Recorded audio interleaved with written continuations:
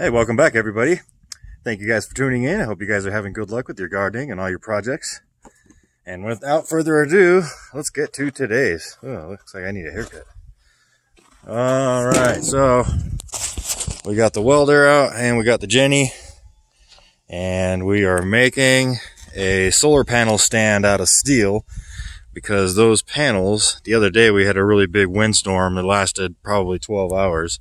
One of the panels moved a little bit, so I thought I would build a custom solar panel stand. So let's start here at the top.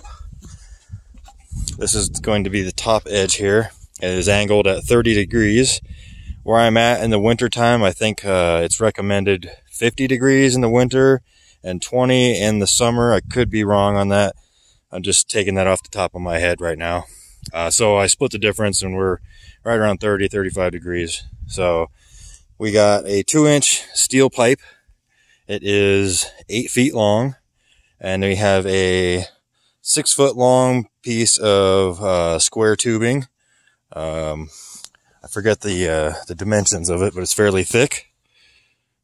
Yeah, I got a boo-boo. Anyways, this is where we're going to mount the panels to on this side. Well, we're nowhere near done yet. I just wanted to show some of the progress here before I got too far along. So what we did was we cut this at an angle. We welded a plate on here. These are all scraps too, by the way. This was actually, the 6-foot length here is actually 3 pieces that I welded together. You can barely tell. The seams are here somewhere, I think. Another one right there. You can kind of see a little pitting. But we welded the plate on there first, and then we welded the square tubing to the plate. So it's welded all the way down on both sides. And then on the 8-foot section, I took a bunch of scraps.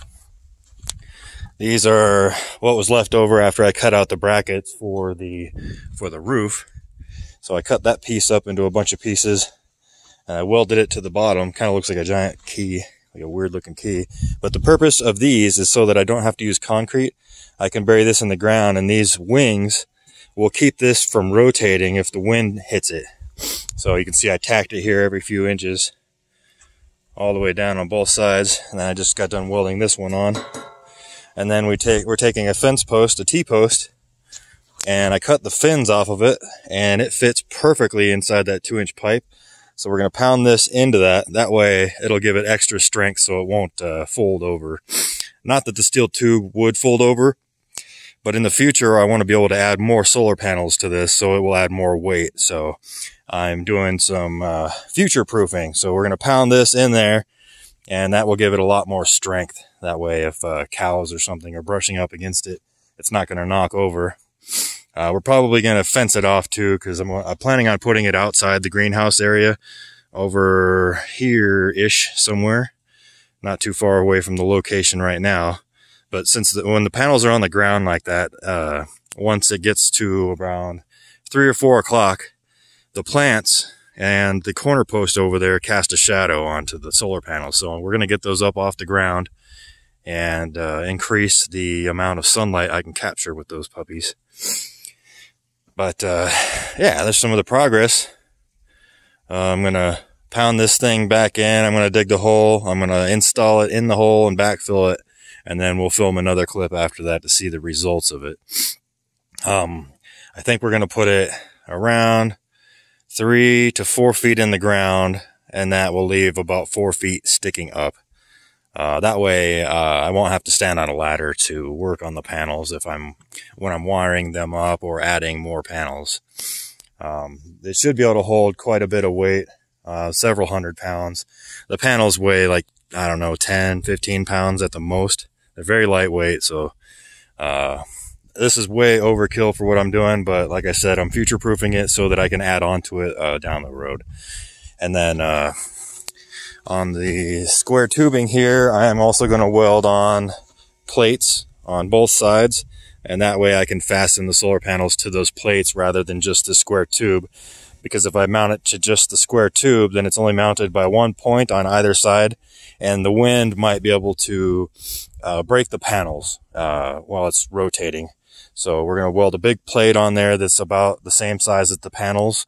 That way we can just use some fasteners and then screw that sucker to it and not have to worry about the wind or anything like that.